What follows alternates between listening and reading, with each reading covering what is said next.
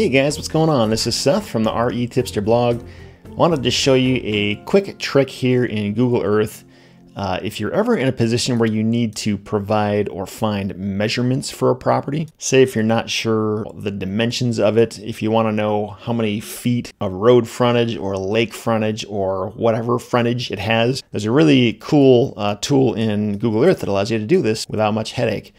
And I'll show you how it works here. I'm kind of picking a spot at random here. So this is a development that I know about that has some houses in it, and there's still a lot of vacant lots. And let's say, for example, if we wanted to get some dimensions on this house right here. Say we wanted to just know how many feet is it from this point of their lot to this point. So how much road frontage do they have? And how long is it from the road all the way to the back of their property? If somebody ever asks you that, or if you just want to know for yourself, Google Earth has this tool up here where you can click on this and then go over here and click on the measurements tab, and you can tell it whether you want it to measure the property in miles, yards, feet, inches, kilometers, meters, centimeters. So pretty much wherever you're at in the world, you should be able to find the right type of measurement that you're looking for. I'm going to go ahead and click on feet and click OK. And what we want to do here, once we've zoomed in to the point that we can get a pretty good clear shot of this, is we take this little crosshair thing, and for this particular property, I know that the lot line starts right here on the other side of this sidewalk. It doesn't go all the way to the road. So we're going to click right here and then drag it all the way over to here. And that tells us right up here, that's approximately 181 feet, or at least the distance between the 2 points that I just drew is 181 feet. Or say if we wanted to cancel here and start over again,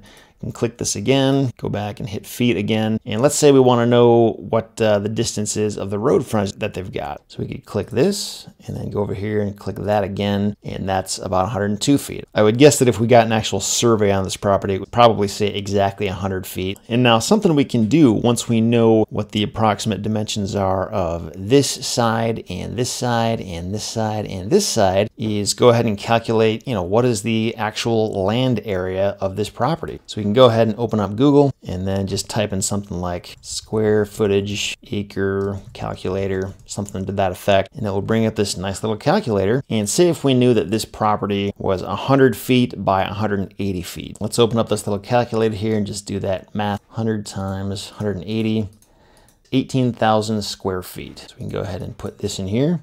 And that tells us that this is 0.41 acres in size. So right there, again, this is not the same as a survey. This is not like 100% accurate, but I would say it's reasonably accurate because it's pretty easy to see where the property lines are just based on where the lawn is mowed. So say if you were looking to buy this house, or say if you own this house and you're looking to sell it, and you just wanted to find out approximately what the square footage is, or what the acreage was of the property, or how many feet of frontage it had on any angle, it's really pretty easy to do that with this measurement tool here in Google Earth. You just have to draw the lines. It will tell you what the numbers are, and you can go ahead and do the rest of the math and come up with a number. And keep in mind, if you're working with vacant land, like for example, there's a few lots over here. I don't even really know how many lots are there, and some more over here.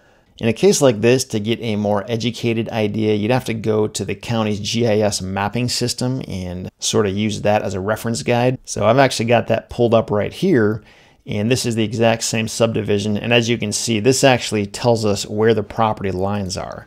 And we can get a much better idea for where we would have to start drawing the lines over here in Google Earth. Or if you're really lucky, the GIS mapping system may even have a similar function within it. Or sometimes when you go ahead and click on the property itself, it'll even tell you what the acreage is of each property. So that's another thing to look for. If you're lucky enough to have a county that has a good GIS mapping system like this, you could find an abundance of information there as well. Like for example, I see this one right here says measurement. If I were to go ahead and click on this, not really sure what these things do. Say if I wanted to click on this one, give this a shot, see what it tells me. So I can go ahead and click right here. Look at that. That's pretty nice. So that's telling me that this is 254.2 feet. Keep going here. It's pretty nice. Looks like this county's got a really good system. It's almost easier than Google Earth. A lot of times, these counties will not have such sophisticated systems like this. So if they don't, Google Earth should be able to help you out pretty much anywhere on Earth. You would just have to use the county's mapping system to simply find where the property boundaries are approximately, and then sort of translate it over to this and make your drawings here. And I will say, again, this is not the same thing as a survey. And if you do go down this route of actually trying to make these measurements yourself, if you're just doing it for your own knowledge, that's fine, because you know you're not a surveyor and you know that there is probably some margin of error in here. But if you're going to provide this to somebody else who's looking to buy a property that you're trying to sell, you may just want to disclose that this is just kind of an approximation and you're not 100% certain. And if they want to be 100% certain, they would have to get a survey to be absolutely sure of it. But at least you could give them somewhat of an educated guess for what the measurements are. I wouldn't say this is something I have to use on every deal I do, but occasionally I do have questions about distances, especially when the county's website or the data service that I'm using doesn't provide this information. And Google Earth gives you a really easy way to get that pretty quickly. So hopefully that helps. Thanks for watching, and I will see you next time.